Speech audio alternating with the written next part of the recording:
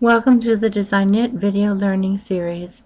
In this tutorial, we'll be using a multicolored photo and converting it into a stitch pattern for a child's top. First, we need to get some information on our sweater front so that we know the size of the area of the design that we can work with to fit properly on the garment. Let's go into original pattern drafting and open up a file, child's top. We want to centralize this piece, and I want to say view info, and it tells me that the front is 124 stitches wide and the 168 rows from here to the top of the shoulder. We really want to use this ruler and go from 0 up to 145 instead of the 168. This is the usable height of our design. So we have 124 and 145. So remember those numbers, and we run into DesignaKnit Graphics Studio next. I don't need to save these changes. Now I'm going to say File, Open a Graphic. This is a Cocker Spaniel basket of 2 puppies. I've cropped out some of the background here and some of the background down here so that it's going to be a little easier to convert. The grid conversion settings are going to be 124 stitches wide, we said. And it says at this tension it should be 79 rows, which we're going to say 80 rows because it's a requirement for multicolored jacquard. OK to continue.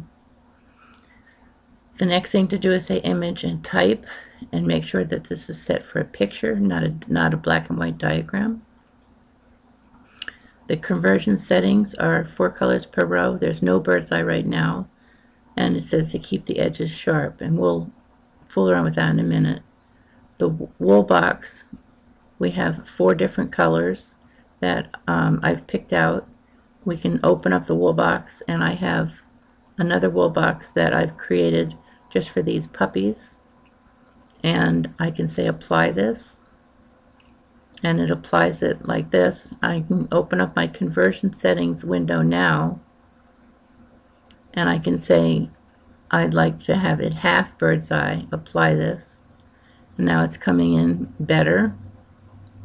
I'd like to apply even more, apply, and you can see that there's puppies. Now you can see there's all this background that we're going to have to edit out later. So wouldn't it be nice if we edited out first? I've gone out of DesignaKnit and into a program for Adobe Photoshop, and I've cleaned up all this using, and I get this.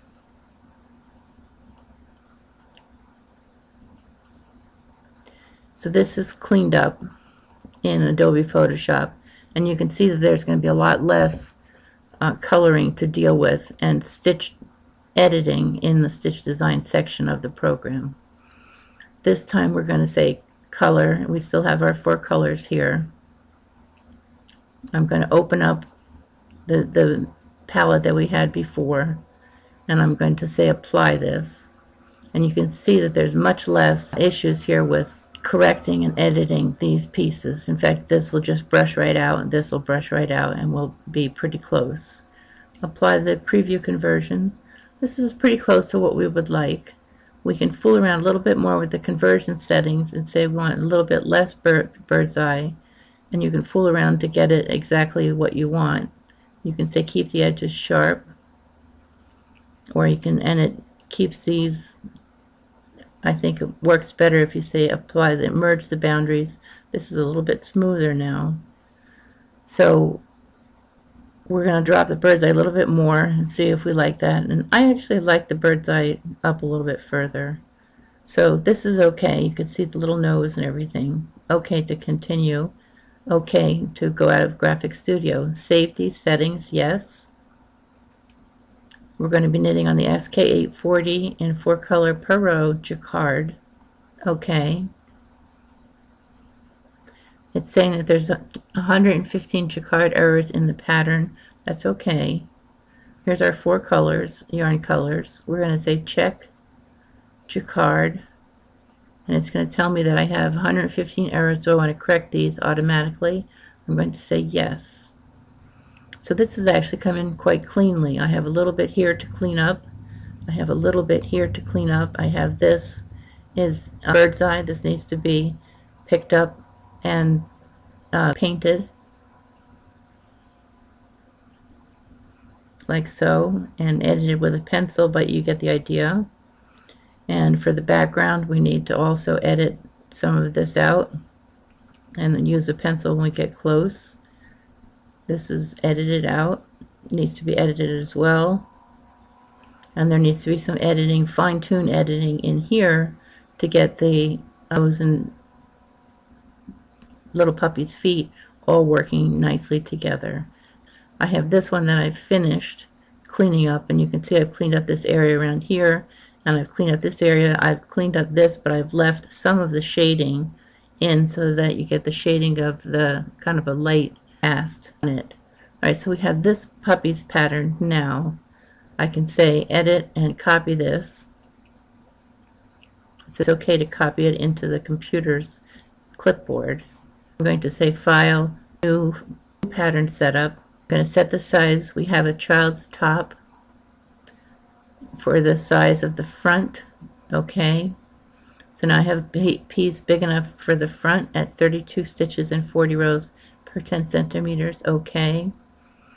It actually makes it in the background color of the back. I didn't really want that, but we'll go ahead and paste this, paste this in, and which is another way of saying edit, import. Let's put this right about here.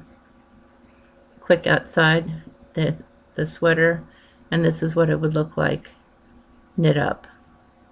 I have to fix this a little bit. That's not a problem. We can do that right now with a brush.